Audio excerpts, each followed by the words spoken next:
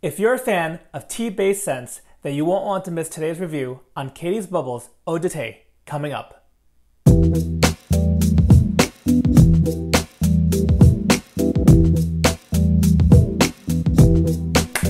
Hello and welcome back everyone, John here, and today we'll be talking about a recent release from Catie's Bubbles called Eau de Thé. So a little background info on Catie's Bubbles before we move forward. Chris Cullen is the artisan behind Catie's Bubbles. Catie's Bubbles is named after his daughter. He's been a mainstay for years now in the wet shaving artisan space, and is known for his wide variety of scents and vegan soaps and creams. Now, Eau de Thé was originally created for the 2019 Carolina Meet-Up, which took place back in October. The starting point for the development of the scent actually started with a favorite beverage of one of the meetup's organizers, a matcha green tea lemon drop, although the starting point, by the end, Chris wound up with something very different and something wonderful. Now first, let's talk about the packaging. I really like these low profile jars with a wide mouth, as it makes for loading in the tub very easy. You'll see that this style jar is a go-to for both artisans new and old. Also, in the aftershave bottles, I really dig these squared off bottles. It looks very different, especially if you have multiple shaving products. It really stands out on your shelf, and with some solid labels, you have a really professional looking package. Now, it's been a while since I last picked up a new Catie's Bubble set, so I'm not sure how long these changes have been in place, but in comparison with some of my older sets, I really like the move to both the soap jars and the aftershave bottles. Moving on to the scent notes, Eau de Thé is made up of bergamot, ginger, green tea, black tea, orris root, aquatic notes, grassy notes, ozone notes, musk, wood, and incense. Next, I'm going to take a sniff off the tub.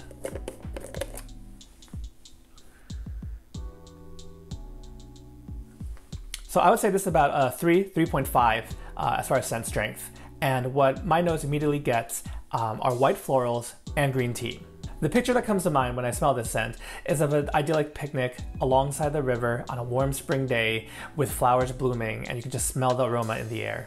It's a really calming and joyful scent that I enjoy, and my wife and kids really dig the scent as well.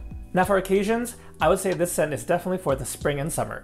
This would be really good for casual use, daytime use, indoor or outdoor. It's not super daring or offensive, and if anything, I think it would bring a smile to a passerby's face.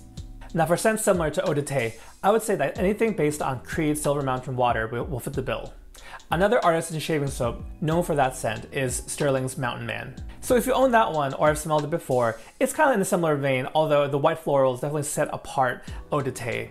Lastly, let's talk about the soap performance. So Catie's Bubble soap base is among my top 10 overall soap bases and is in my top 3 vegan soap bases. I think across all major metrics, ease of lather, the cushion, post-shave feel and whatnot, it rates very highly across the board. And I have to say that the soap, coupled with the aftershave, left my face feeling very, very soft. My face just felt hydrated and I didn't have to worry about dryness. So in wrapping things up, I have nothing but good things to say about Eau de Thé and nothing but good things to say about Catie's Bubbles. If this is one that you've missed or just haven't tried yet, I highly recommend looking at their vast variety of scents and picking one up that seems interesting to you. If Eau de Thé sounds like something that you would like, I would encourage you to pick that up sooner than later, because I'm pretty sure that once this current stock sells through, that'll be it for the scent. I want to thank you guys so much for watching. Let me know what you think about tea-based scents. Is that something that you go after? I know there's plenty of coffee scents in the shaving world, but these tea scents are hard to find. I think it's harder to pull off. So if that's something that you like, let me know what other tea scents that you've tried and liked. If you enjoyed the video, hit that like button below and subscribe if you haven't done so already so that you don't miss out on the next video.